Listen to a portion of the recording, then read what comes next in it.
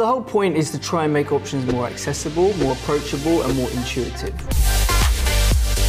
Why are you doing these trades? What are you trying to achieve? That's what I've always done from when I first started Options Insight. Make people realise that they're not as risky as they're made out to be. In fact, they kind of help you manage your risk if you understand how to use them correctly. I'm going to try and lay it out in those layman's terms and make it much more understandable than I think the average option course out there does.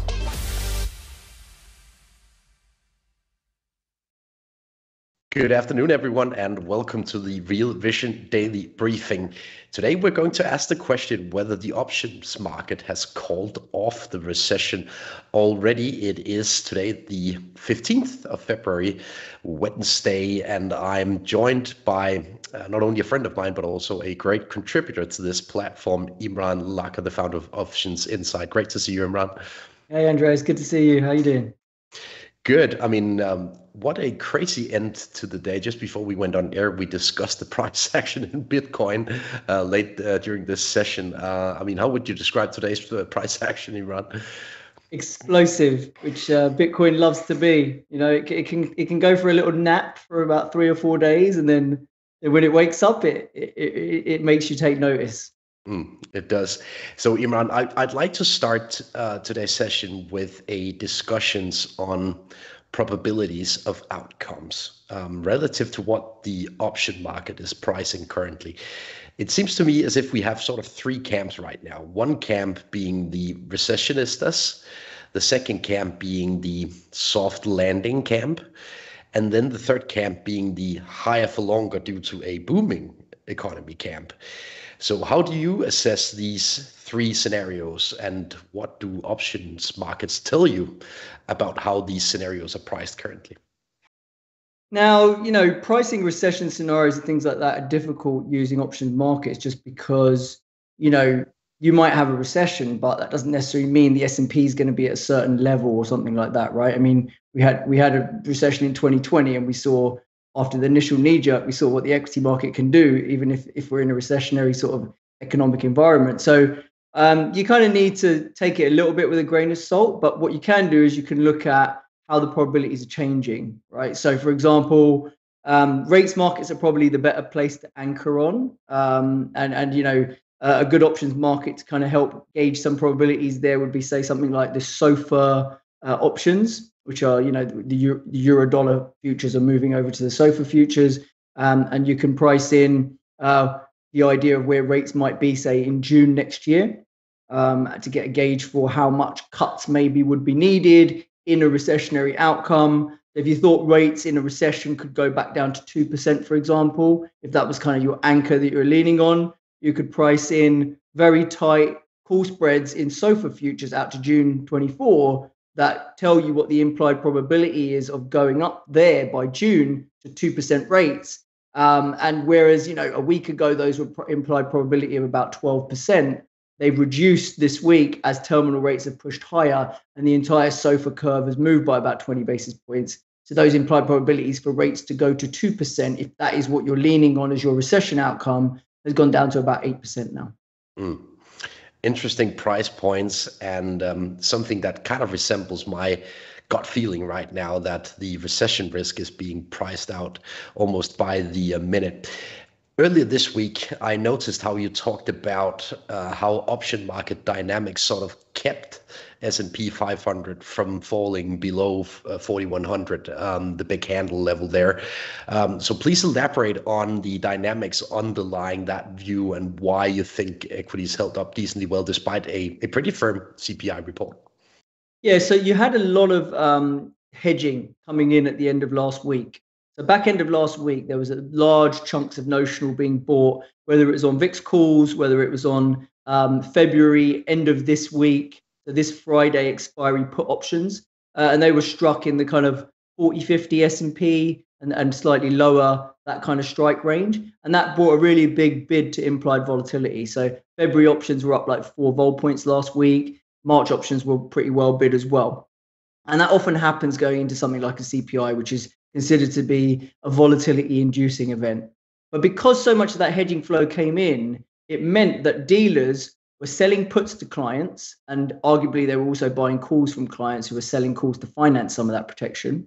So you know that the street is structurally in a position where it's short puts and long calls, and it's selling futures on the S&P against that to delta hedge that position. Okay, and the vol is getting elevated as those positions are being put on, because the market makers are charging more and more the more that they get lifted in those options out of those options. They need to charge a higher price for them. So then when the event actually occurs, if the event isn't so game changing and so badly received by the market, and for the most part a lot of this was expected that the numbers would come in a little bit hot. I'd say the whisper for the numbers was probably hotter than the actual headline consensus numbers.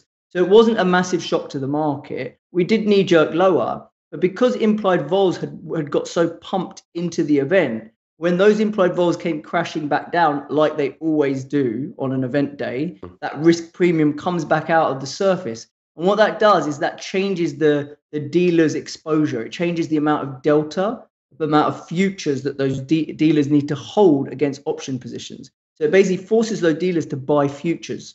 So even though the market is dipping lower, the change in implied volatility across the whole curve is forcing dealers to need to buy futures. And that is what's providing support to the market. And that is why we really struggled to break materially below 4,100. And we actually found ourselves rally back to unchanged by the end of the day.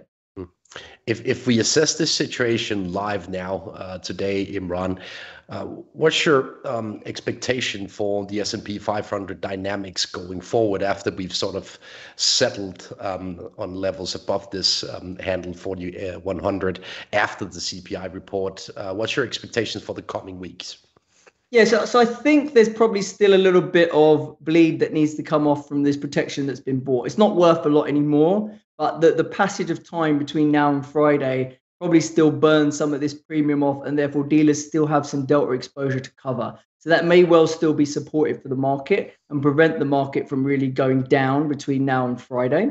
Then, if the rates, because normally you would have thought, given what the rates market's done, why are equities not a good 100 points lower, right? I think we could easily justify seeing the S&P 100 points lower than it is in the face of what the rates market has done. The fact that that hasn't happened because of potentially this option dynamic that's in place, once that expiry rolls off on Friday, and if, let's say, we get a bit more of a push in the rates market over the weekend, then equities might need to have a bit of a catch-up move and may then move to the downside. Now, I don't think that's the start of necessarily something massively sinister in the equity market. I think that would maybe just be a bit of a catch up to where the macro markets are. And now that those options positions have been cleared out and are no longer supporting the market. But then going forward over the next 1 to 2 months, I think it's going to be back to, what's going on with the China reopening, what's happening to net liquidity, these type of factors that are really ultimately going to drive risk assets. And if Bitcoin is anything to go by as a net liquidity gauge, we're off to the races again, right, for now. Yeah. Wow, what a price action in Bitcoin this late afternoon. Imran, this week we received the latest report from Bank of America, where they survey fund managers each and every month on their positioning across assets. And I was kind of surprised to see the numbers for February, since it looks very bearish, though, this sentiment survey. Equities are clearly underweight relative to benchmarks in this survey, and bonds are clearly overweighted relative to benchmarks in this survey. And it was kind of the same result as in mid-January, despite this rally that we've seen in risk assets. How do you find this survey sort of rhyming with what you see in skews in option space in both equities and bonds? That's interesting that you're saying that. I mean, I haven't read the survey, but basically, I would say the January rally definitely sucked some positioning back in, right? We definitely saw, the tech space that was very unloved and very underweight, that squeezed really hard, right? We saw the Dow Jones, for example, had outperformed massively since the October lows, compared to the NASDAQ, for example. And then as we went through earnings season and we saw those mega cap tech names do reasonably well out of earnings, NASDAQ had a big catch up. So I think the underweight in tech started to get addressed, probably hasn't been fully addressed. But, the thing that I found interesting was that last year we saw skew very compressed in the options market, right? Mm. And that was because everyone was massively underweight. So there was literally no need to buy protection when you just don't own any of the market exposure. If anything, you need to buy call options to hedge your underweight. That has kind of flipped on its head a bit in the last few weeks. And we've definitely seen put buying come in, case in point, what we saw into the CPI. But in general, that put buying really only comes back when people have got some exposure to hedge. So the bid that we've seen come back to skew suggests to me that people have got a bit longer equities. That's not to say that there's not more room that they can get even longer. But counteractive to what you might think, skew going bid means everyone's bearish. Not really how it works a lot of the time in option markets. Skew going bid only happens when people are long the market and then they need to hedge that tail and they can afford to sell upside as well, right? Skew going bid is a function of both put downside being bid and upside being offered. That upside is more likely to be offered if you own the market and you're comfortable selling calls against it. So you could actually view this as sort of a confirmation that the market has gotten longer over the past couple of weeks here. It makes sense, Imran. So the bottom line here, how do we play equities in this environment? I mean, it seems like cyclical stocks seemingly like this current scenario of slightly lower inflation paired with just a tiny bit of optimism surrounding the growth scenario. So what's your take going forward here on equity sectors and the overall market? Yeah, no, it's a good question. I don't think it's an easy one. I think the ARK basket has probably rallied a little bit too much now. But who's to say it can't keep squeezing, right? I mean, it's one of those things. It's hard to call a top on this thing given how much squeeze potential it's got. But Tesla going from 100 back to 210 in a month, pretty punchy. So, I don't mind the idea of fading the ARK rally. You obviously do it in size that you're comfortable in, but with the vol relatively elevated in the 50s in ARK, you could do something like a put spread versus a call. You could buy a put spread on ARK. The ARK's trading at about 43 right now. Let's say you bought the 40-35 put spread, which is $5 wide. You can probably sell the 50 call against that to get it close to zero cost. If you did it in something like April expiry, if you wanted to fade the ARK rally, that'd be a trade that I'd potentially think about doing. In sectors generally, I don't mind like the commodity sectors like XLE, XME. I do think they've got potential this year. They did come out the gates a little bit quick, so they needed to correct on the China narrative getting a bit overblown. I do still believe that narrative comes back and has some legs to it. So buying dips or something in those commodity sectors, I think is probably a sensible trade. But the entry point is probably not here right now. Fair enough, Imran. Recently, we've seen quite a pronounced repricing of the front end of dollar interest rates after the CPI report, but also after a couple of comments from the Federal Open Market Committee, kind of suggesting that they will remain higher for longer in their policy setup. You've been pondering whether TLT call spreads could make sense in the current environment. So a TLT call spread is obviously a bet on lower long-term interest rates in the US. What makes you optimistic that the far end of the dollar yield curve could actually compress a bit from here? It's just the way the curve just keeps inverting more and more, basically. Right? Every time we get any inflationary data or any hawkish rhetoric, the front goes, but the back just can't keep pace with it, basically, right? So it just seems to me that even the higher for longer is just pricing cuts out of 2023. But the curve's saying when the cuts come, they're coming hard and they're coming fast, right? And then there's not letting that curve re-steepen. So, I had been running a bit of a flattener position and against what everyone was telling me everyone was saying, you're mad running a flattener at like minus 50 because, negative carry and it's just, it's already very extreme. But it just felt like the pain trade was for it to keep going. I actually took it off today before it went even further. I was like, we're getting so close to minus 100 now. I'd be stunned if we didn't have some kind of reversal soon. But that flattener's been working. And that just says to me that there's an underlying bid and demand for the long end of the curve. So that when we do finally start to look past this no landing, soft landing narrative and come back to the idea that growth data may start really accelerating lower, then I think bonds come screaming back. And I think the risk reward you can get on some of these call spreads in TLT out to June, we're looking at 4-1, 5-1 type payouts, are a really nice way to park that position in your book, knowing that exactly how much you can lose. That's what options allow you to do, right? Put your premium down, know that it's not going anywhere till June, and you can make 5 times your money, kind of thing. So that's what I'm looking at. So what's the kind of market pricing of TLT if we look, say, 1 to 3 quarters ahead?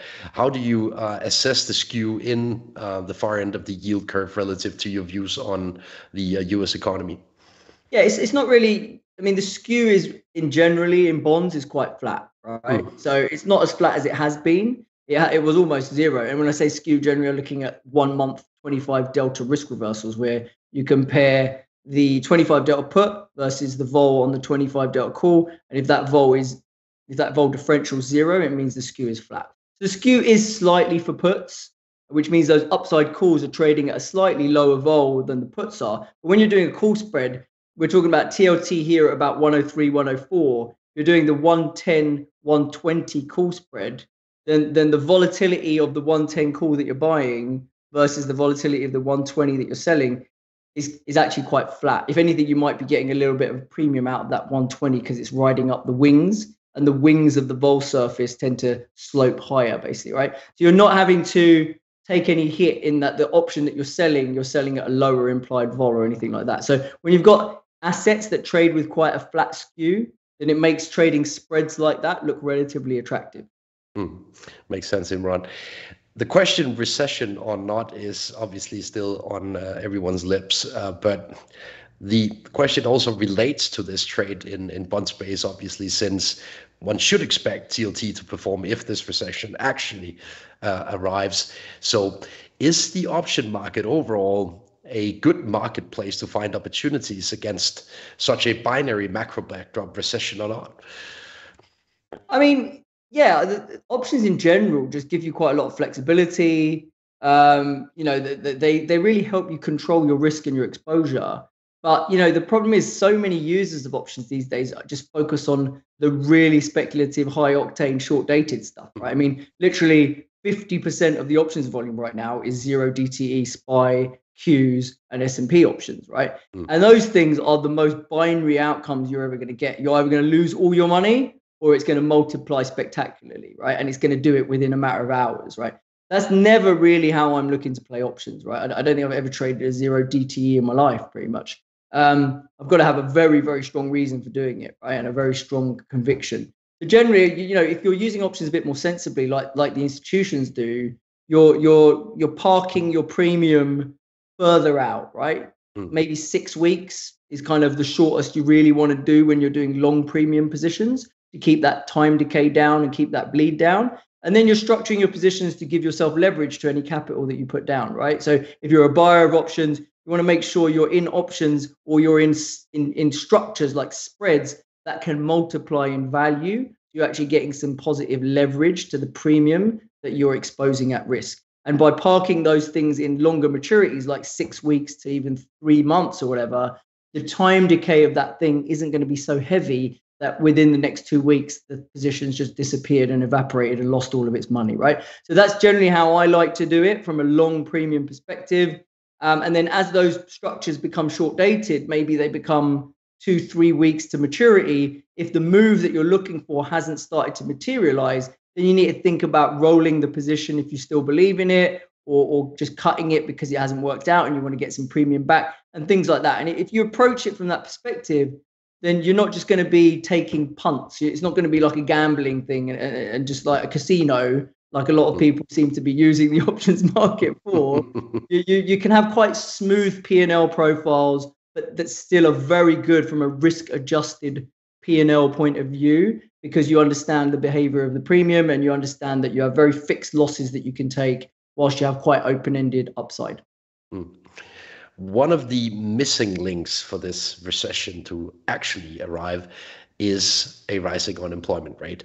And I wanted to play a soundbite for you from a discussion between Roger Hurst and Damian Horner on the Knitting Show on Real Vision, where they discuss how to assess unemployment in the context of these recessionary risks. So let's listen to Roger and Damien and get back to that discussion. In fact, you could actually say there will be no recession unless we see unemployment pick up. So unemployment is one of the indicators that we look for. The rising unemployment means we're going to have a recession. Yeah, and the NBER, which are the people who decide what is or isn't a recession in the US, and it's not 2 consecutive quarters of negative GDP, they go for things like, and I'm plagiarizing here, but duration, so it's got to be quite a long period of this slowdown.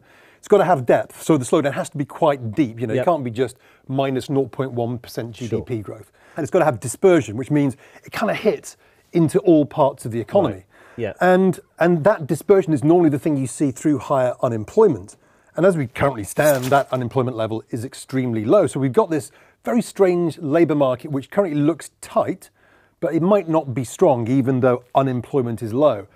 But we really need to see that pick up. And you know, people will say, oh, but we can have a recession, you know, when you've got the ISM at 47. It's like, yeah, we've seen ISM at 47, but when unemployment's been low, we've not been in a recession. We've only ever seen recessions with an ISM at 47 or below when unemployment's been going up. The Knitting Show is already available for Plus subscribers to Real Vision today at the platform. Back to you, Imran. Unemployment, the missing link. Do you see any whatsoever hints out there right now that unemployment will start rising soon?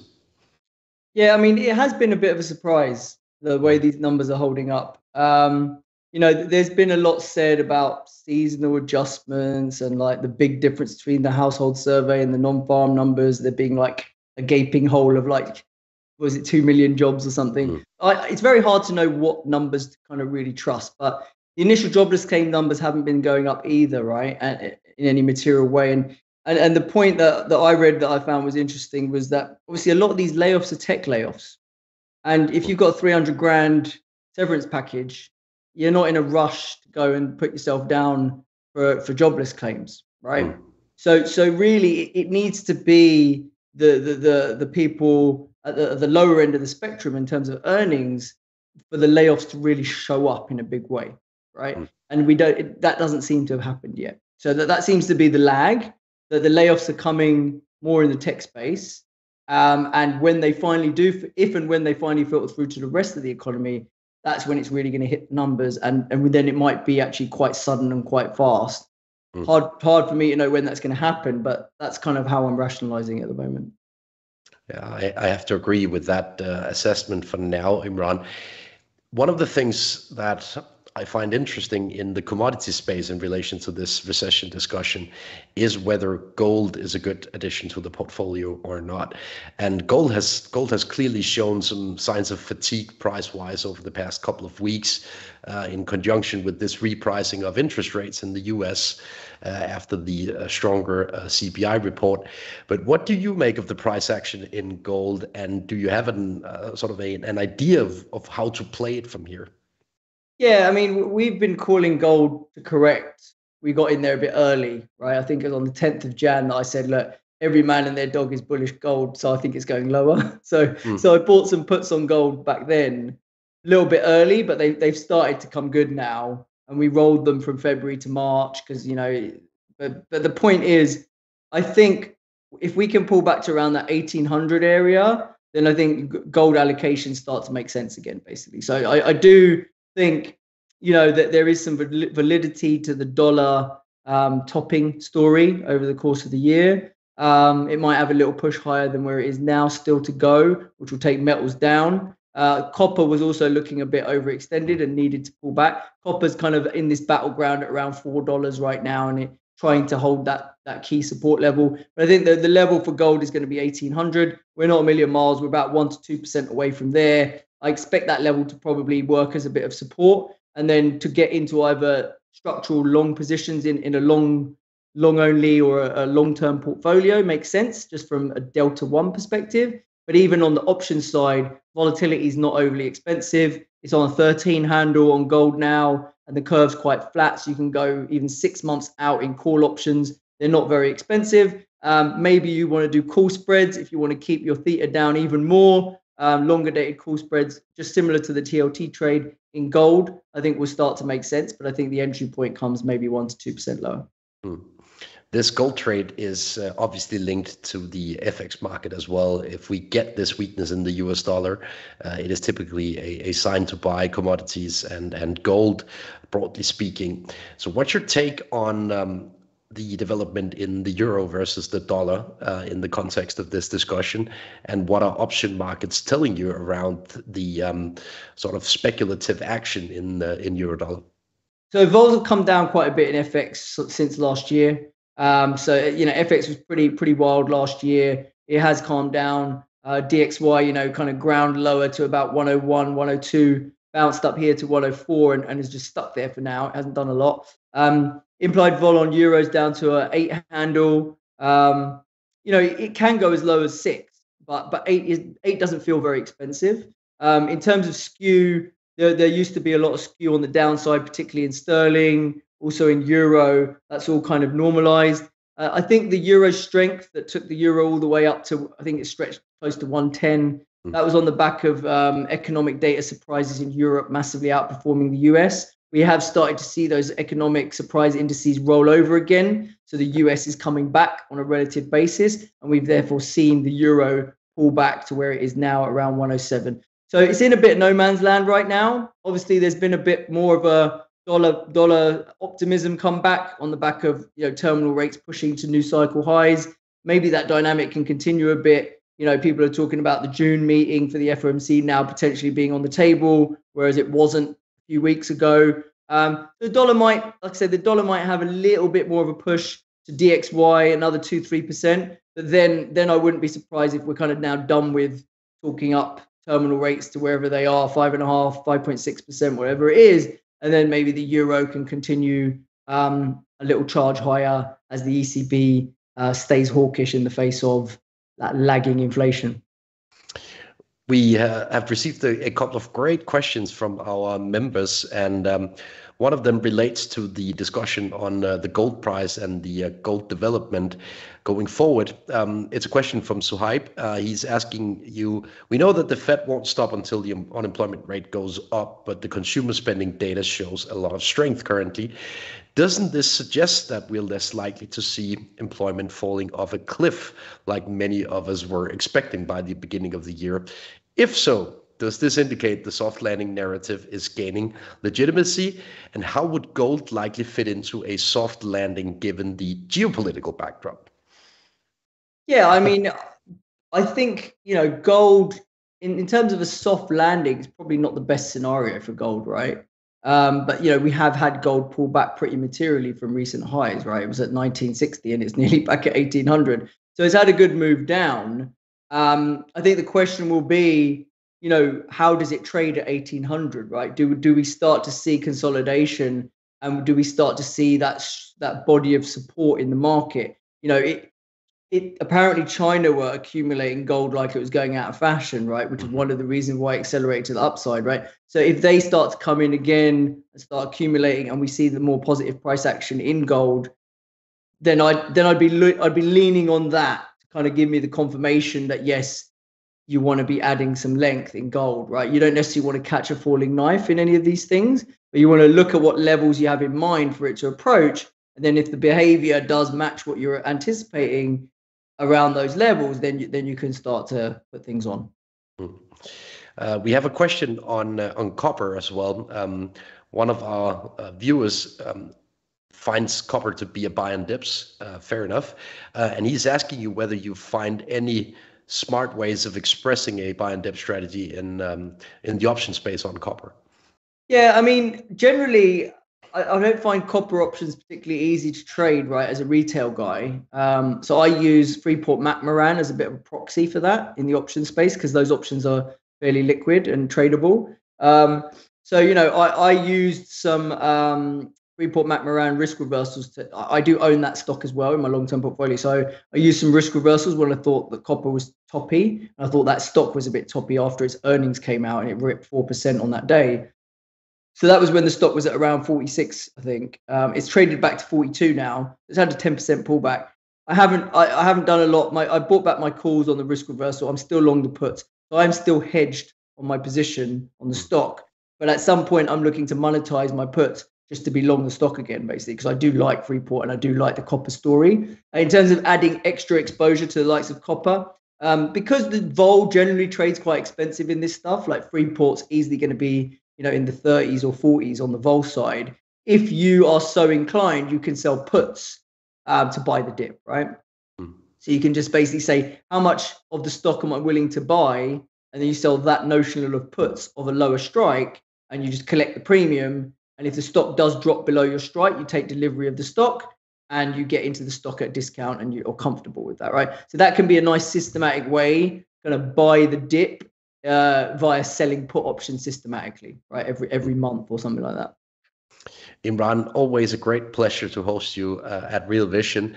I'll allow you 60 seconds towards the end of the show here to elaborate on your Academy product on options on Real Vision. So what's in that Academy product, and why should the listeners take a look at it? Yeah, so we try and give a holistic view of the options market, the players in the options market, the considerations when it comes to trading options, why people do bother trading options, how they can help you, if it's risk management you're after, if it's leverage to your capital that you're after. And we talk about some of the experiences that I've had over the years, the conversations with me and Roger about how you use these things, some war stories, things like that, to just kind of give you an interesting flavor of what it's like to trade options. Sounds great, Imran, and fully recommended from my perspective as well.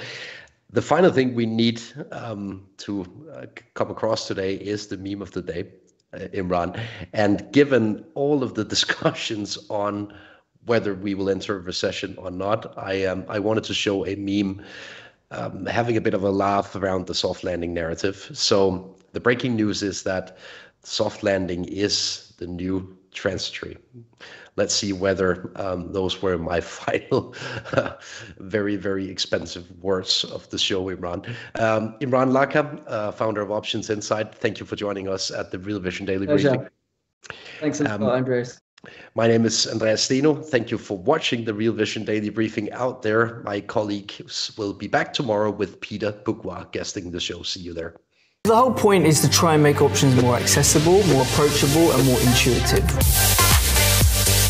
Why are you doing these trades? What are you trying to achieve? That's what I've always done from when I first started Options Insight. Make people realise that they're not as risky as they're made out to be. In fact, they kind of help you manage your risk if you understand how to use them correctly. I'm going to try and lay it out in those layman's terms and make it much more understandable than I think the average option course out there does.